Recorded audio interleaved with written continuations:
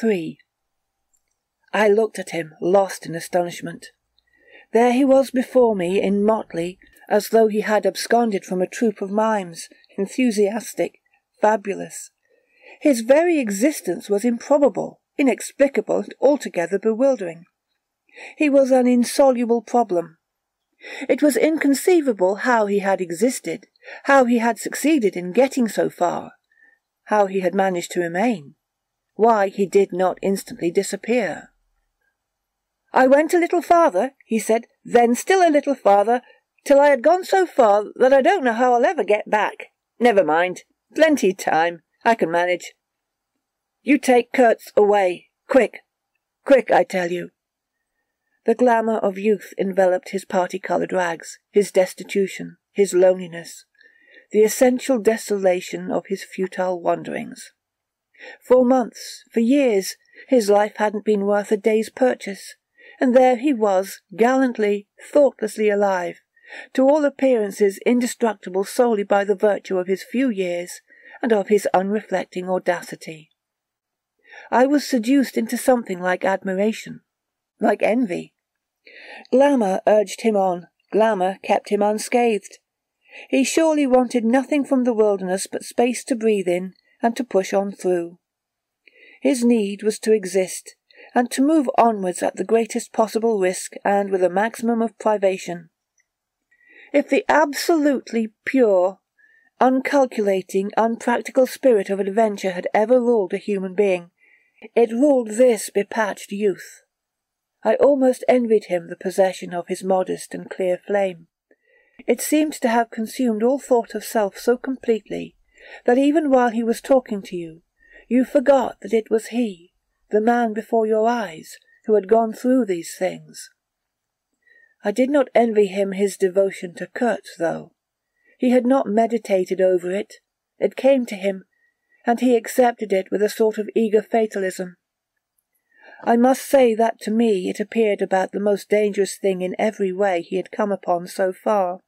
They had come together unavoidably, like two ships becalmed near each other, and lay rubbing sides at last. I suppose Kurtz wanted an audience, because on a certain occasion, when encamped in the forest, they had talked all night, or more probably Kurtz had talked. "We talked of everything," he said, quite transported at the recollection. "I forgot there was such a thing as sleep. The night did not seem to last an hour. Everything, everything. Of love, too." "Ah, he talked to you of love," I said, much amused. "It isn't what you think," he cried almost passionately. "It was in general. He made me see things. He threw his arms up. We were on deck at the time, and the headman of my woodcutters, lounging nearby, turned upon him his heavy and glittering eyes. I looked around, and I don't know why, but I assure you that never, never before did this land, this river, this jungle, this very arch of the blazing sky appear to me so hopeless and so dark, so impenetrable to human thought, so pitiless to human weakness." "And ever since you have been with him, of course?" I said. "On the contrary, it appears their intercourse had been very much broken by various causes. He had, as he informed me proudly, managed to nurse Kurtz through 2 illnesses. He alluded to it as you would to some risky feat. But as a rule, Kurtz wandered alone, far in the depths of the forest. Very often, coming to this station, I had to wait days and days before he would turn up," he said. "Ah, it was worth waiting for, sometimes." "What was he doing? Exploring or what?" I asked. "Oh, yes, of course. He had discovered lots of villages, a lake too. He did not know exactly in what direction. It was dangerous to inquire too much, but mostly his expeditions had been for ivory." "But he had no goods to trade with by that time," I objected. "There's a good lot of cartridges left even yet," he answered, looking away. "To speak plainly, he raided the country," I said. He nodded. "Not alone, surely?" He muttered something about the villages round that lake. "Kurtz got the tribe to follow him, did he?" I suggested. He fidgeted a little. They adored him, he said. The tone of these words was so extraordinary that I looked at him searchingly. It was curious to see his mingled eagerness and reluctance to speak of Kurtz. The man filled his life, occupied his thoughts, swayed his emotions. "What can you expect?" he burst out. "He came to them with thunder and lightning, you know, and they had never seen anything like it, and very terrible. He could be very terrible. You can't judge Mr. Kurtz as you would an ordinary man. No, no, no. Now, just to give you an idea, I don't mind telling you, he wanted to shoot me, too, one day, but I don't judge him." "Shoot you?" I cried. "What for?" "Well, I had a small lot of ivory the chief of that village near my house gave me. You see, I used to shoot game for them. Well, he wanted it, and wouldn't hear reason. He declared he would shoot me if I didn't give him the ivory and then clear out of the country. He declared he would shoot me unless I gave him the ivory and then cleared out of the country, because he could do so, and had a fancy for it, and there was nothing on earth to prevent him killing whom he jolly well pleased. And it was true, too. I gave him the ivory. What did I care? But I didn't clear out. No, I couldn't leave him. I had to be careful, of course, till we got friendly again for a time. He had his second illness then.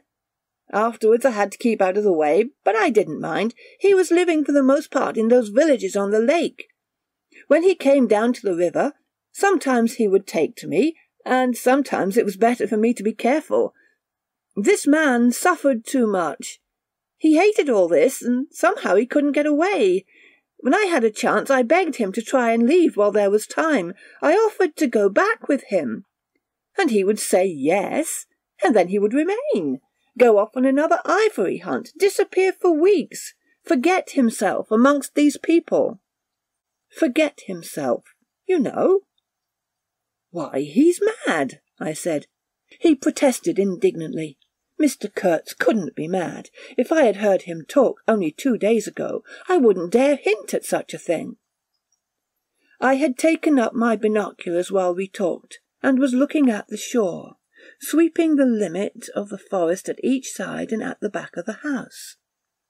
The consciousness of there being people in that bush, so silent, so quiet, as silent and quiet as the ruined house on the hill, made me uneasy.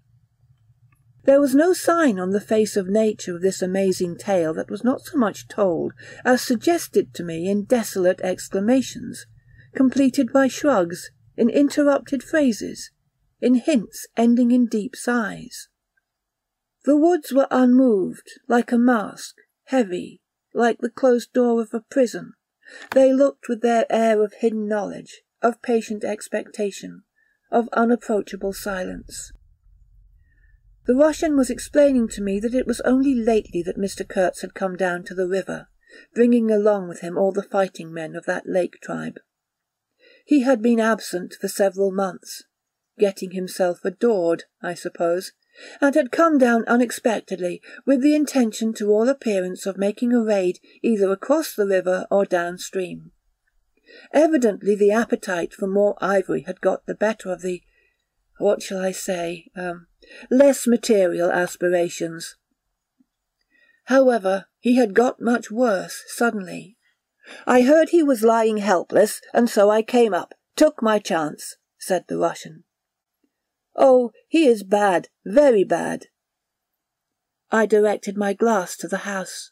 There were no signs of life, but there was the ruined roof, the long mud wall peeping above the grass, with 3 little square window holes, no 2 of the same size. All this brought within reach of my hand, as it were. And then I made a brusque movement, and one of the remaining posts of that vanished fence leapt up in the field of my glass. You remember I told you I had been struck at the distance by certain attempts at ornamentation, rather remarkable in the ruinous aspect of the place. Now I had suddenly a nearer view, and its first result was to make me throw my head back, as if before a blow. Then I went carefully from post to post with my glass, and I saw my mistake. These round knobs were not ornamental but symbolic. They were expressive and puzzling, striking and disturbing, food for thought, and also for vultures, if there had been any looking down from the sky, but at all events for such ants as were industrious enough to ascend the pole. They would have been even more impressive, those heads on the stakes, if their faces had not been turned to the house. Only one, the first I had made out, was facing my way. I was not so shocked as you may think. The start back I had given was really nothing but a movement of surprise. I had expected to see a knob of wood there, you know. I returned deliberately to the first I had seen. And there it was, black, dried, sunken, with closed eyelids. A head that seemed to sleep at the top of that pole, and with the shrunken dry lips showing a narrow white line of the teeth, was smiling too, smiling continuously at some endless and jocose dream of that eternal slumber. I am not disclosing any trade secrets. In fact, the manager said afterwards that Mr. Kurtz's methods had ruined the district. I have no opinion on that point. But I want you clearly to understand that there was nothing exactly profitable in these heads being there. They only showed that Mr. Kurtz lacked restraint in the gratification of his various lusts, that there was something wanting in him, some small matter which, when the pressing need arose, could not be found under his magnificent eloquence. Whether he knew of this deficiency himself I can't say. I think the knowledge came to him at last, only at the very last. But the wilderness had found him out early, and had taken on him a terrible vengeance for the fantastic invasion. I think it had whispered to him things about himself which he did not know, things of which he had no conception till he took counsel with this great solitude, and the whisper had proved irresistibly fascinating. It echoed loudly within him, because he was hollow at the core. I put down the glass, and the head that had appeared near enough to be spoken to seemed at once to have leapt away from me into inaccessible distance. The admirer of Mr. Kurtz was a bit crestfallen. In a hurried, indistinct voice he began to assure me he had not dared to take these, say, symbols, down. He was not afraid of the natives. They would not stir till Mr. Kurtz gave the word. His ascendancy was extraordinary. The camps of these people surrounded the place, and the chiefs came every day to see him. They would crawl. "I don't want to know anything of the ceremonies used when approaching Mr. Kurtz," I shouted. Curious, this feeling that came over me that such details would be more intolerable than those heads drying on the stakes under Mr. Kurtz's windows. After all, that was only a savage sight, while I seemed at one bound to have been transported into some lightless region of subtle horrors, where pure, uncomplicated savagery was a positive relief, being something that had a right to exist, obviously, in the sunshine. The young man looked at me with surprise. I suppose it did not occur to him that Mr. Kurtz was no idol of mine. He forgot I hadn't heard any of these splendid monologues on, what was it, on love, justice, conduct of life, or what not. If it had come to crawling before Mr. Kurtz, he crawled as much as the veriest savage of them all. I had no idea of the conditions, he said. These heads were the heads of rebels. I shocked him excessively by laughing. Rebels? What would be the next definition I was to hear? There had been enemies, criminals, workers, and these were rebels. Those rebellious heads looked very subdued to me on their sticks. "You don't know how such a life tries a man like Kurtz," cried Kurtz's last disciple. "Well, and you?" I said. I am a simple man. I have no great thoughts. I want nothing from anybody. How can you compare me to—" His feelings were too much for speech, and suddenly he broke down. "I don't understand," he groaned. I've been doing my best to keep him alive, and that's enough. I had no hand in all this. I have no abilities. There hasn't been a drop of medicine or a mouthful of invalid food for months here. He was shamefully abandoned. A man like this, with such ideas. Shamefully. I haven't slept for the last 10 nights. His voice lost itself in the calm of the evening. The long shadows of the forest had slipped downhill while we talked, had gone far beyond the ruined hovel, beyond the symbolic row of stakes. All this was in the gloom, while we down there were yet in the sunshine, and the stretch of the river abreast of the clearing glittered in a still and dazzling splendour, with a murky and overshadowed bend above and below. Not a living soul was seen on the shore. The bushes did not rustle.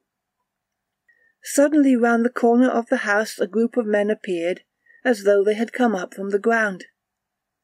They waded waist-deep in the grass, in a compact body, bearing an improvised stretcher in their midst. Instantly, in the emptiness of the landscape, a cry arose whose shrillness pierced the still air like a sharp arrow flying straight to the very heart of the land. And, as if by enchantment, streams of human beings, of naked human beings, with spears in their hands, with bows, with shields, with wild glances and savage movements, were poured into the clearing by the dark-faced and pensive forest. The bushes shook, the grass swayed for a time, and then everything stood still in attentive immobility.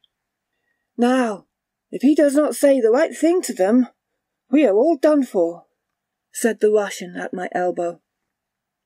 The knot of men with the stretcher had stopped, too, halfway to the steamer, as if petrified. I saw the man on the stretcher sit up, lank and with an uplifted arm, above the shoulders of the bearers. "Let us hope that the man who can talk so well of love in general will find some particular reason to spare us this time," I said. I resented bitterly the absurd danger of our situation. As if to be at the mercy of that atrocious phantom had been a dishonouring necessity. I could not hear a sound, but through my glasses I saw the thin arm extended commandingly, the lower jaw moving, the eyes of that apparition shining darkly far in its bony head that nodded with grotesque jerks. Kurtz. Kurtz. That means short in German, don't it? Well, the name was as true as everything else in his life and death. He looked at least 7 feet long. His covering had fallen off, and his body emerged from it pitiful and appalling as from a winding sheet. I could see the cage of his ribs all astir, the bones of his arm waving. It was though an animated image of death carved out of old ivory had been shaking its hand with menaces at a motionless crowd of men of dark and glittering bronze. I saw him open his mouth wide. It gave him a weirdly voracious aspect, as though he had wanted to swallow all the air, all the earth, all the men before him. A deep voice reached me faintly. He must have been shouting. He fell back suddenly.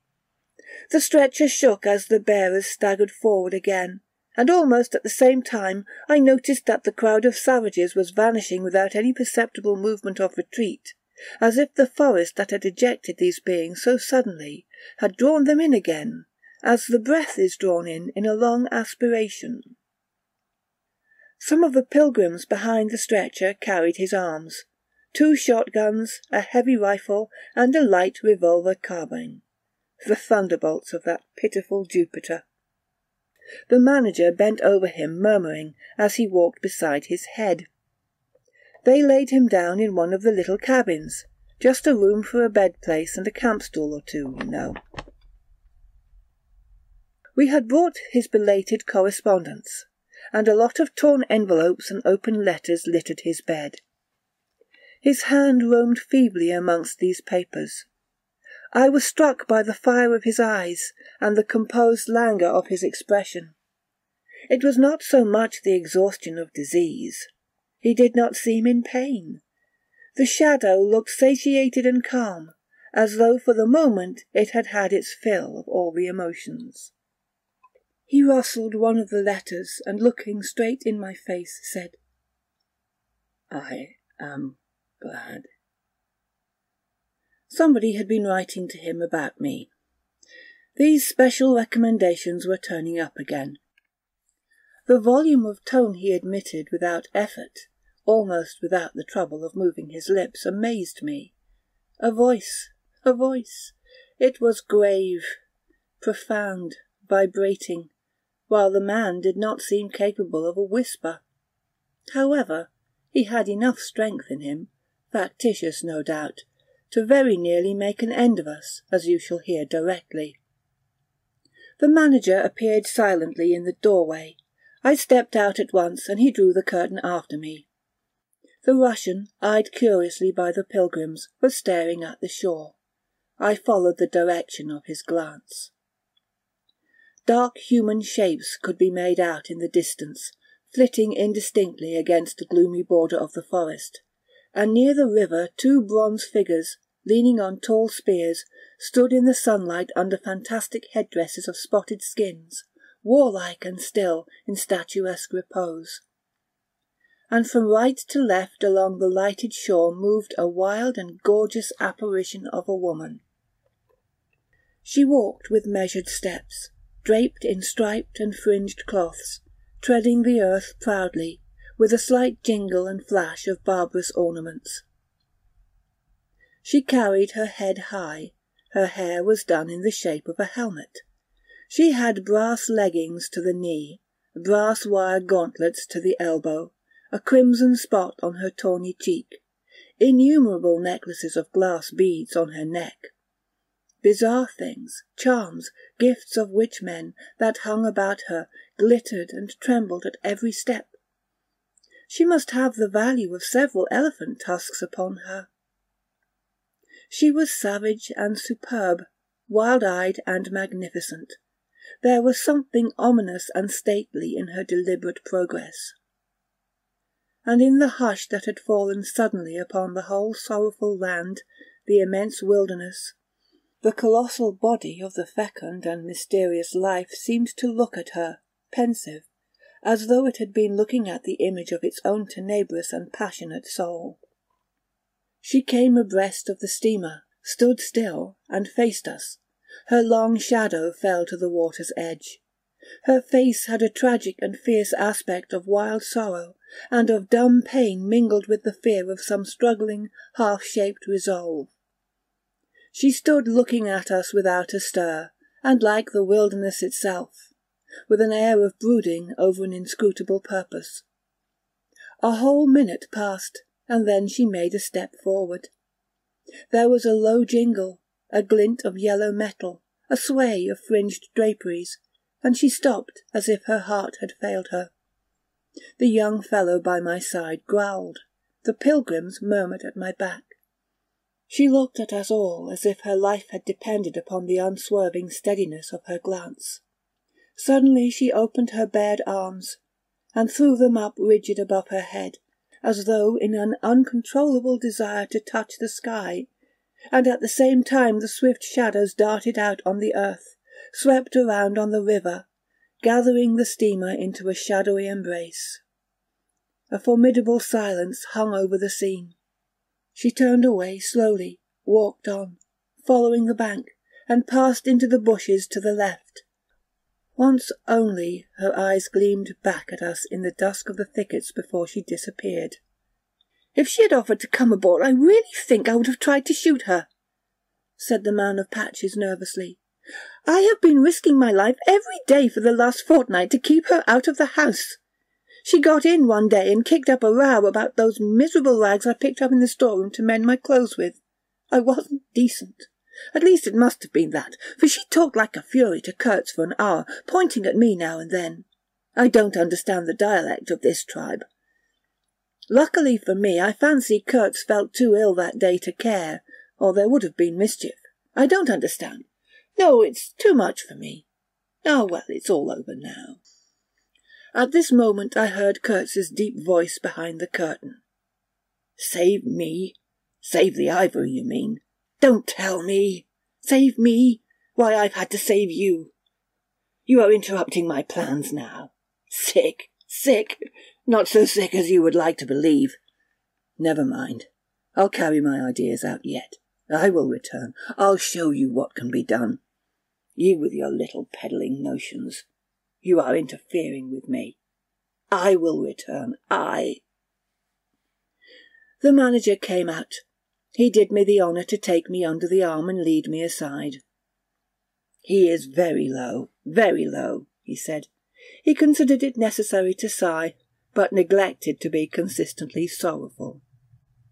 We have all done all we could for him, haven't we? But there is no disguising the fact. Mr. Kurtz has done more harm than good to the company. He did not see the time was not ripe for vigorous action.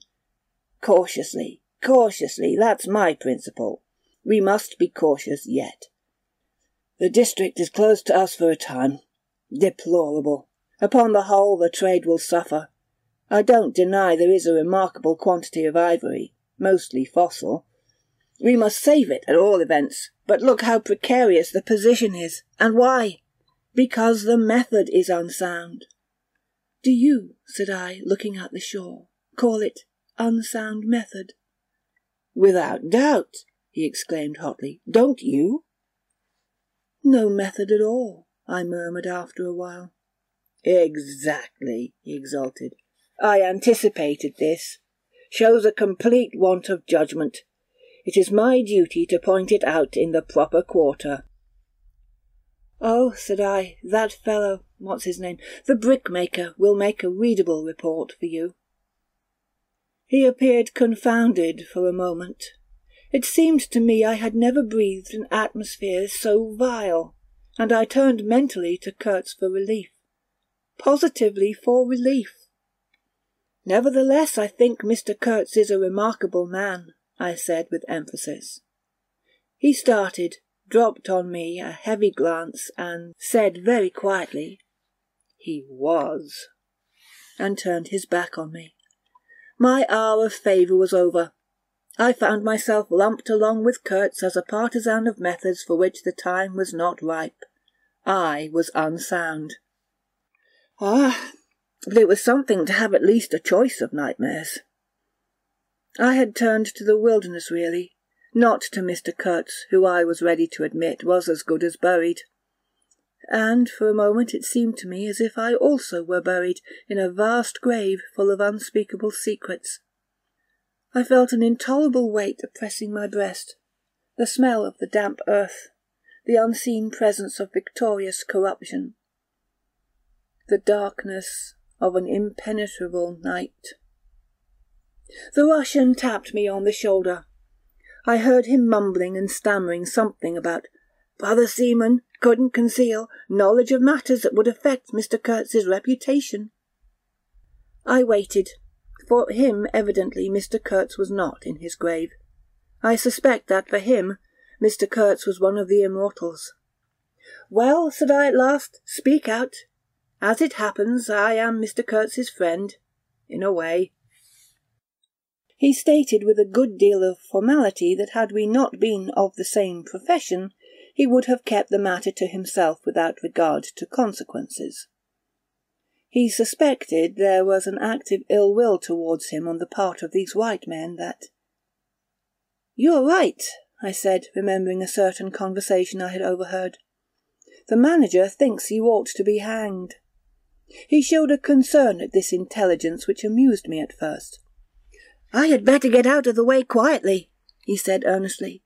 "I can do no more for Kurtz now, and they would soon find an excuse. What's to stop them? There's a military post 300 miles from here." "Well, upon my word," said I, "perhaps you had better go if you have any friends amongst the savages nearby." "Plenty," he said. "They are simple people, and I want nothing, you know." He stood biting his lip, then— "I don't want any harm to happen to these whites here, but of course I was thinking of Mr. Kurtz's reputation. But you are a brother seaman, and—" "All right," said I after a time. "Mr. Kurtz's reputation is safe with me." I did not know how truly I spoke.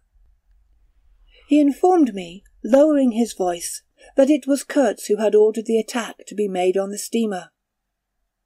He hated sometimes the idea of being taken away, and then again, but I don't understand these matters. I am a simple man. He thought it would scare you away, that you would give it up, thinking him dead. I could not stop him. Oh, I had an awful time of it this last month. Very well, I said. He is all right now. Yes, he muttered, not very convinced apparently. Thanks, said I. I shall keep my eyes open. But quiet, eh? He urged anxiously. It would be awful for his reputation if anybody here. I promised a complete discretion with great gravity. I have a canoe and 3 blackfellows waiting not very far. I'm off. Could you give me a few Martini Henry cartridges? I could and did, with proper secrecy. He helped himself with a wink at me to a handful of my tobacco. Between sailors, you know. Good English tobacco. At the door of the pilot house he turned round. I say, haven't you a pair of shoes you could spare? He raised one leg. Look. The soles were tied with knotted string sandal-wise under his bare feet. I rooted out an old pair, at which he looked with admiration before tucking it under his left arm. One of his pockets, bright red, was bulging with cartridges. From the other, dark blue, peeped Towson's inquiry, etc., etc. He seemed to think himself excellently well equipped for a renewed encounter with the wilderness. Ah, I'll never meet such a man again. You ought to have heard him recite poetry. His own, too, it was, he told me. Poetry! He rolled his eyes at the recollection of these delights. Oh, he enlarged my mind. Goodbye, said I. He shook hands and vanished in the night. Sometimes I asked myself whether I had ever really seen him, whether it was possible to meet such a phenomenon.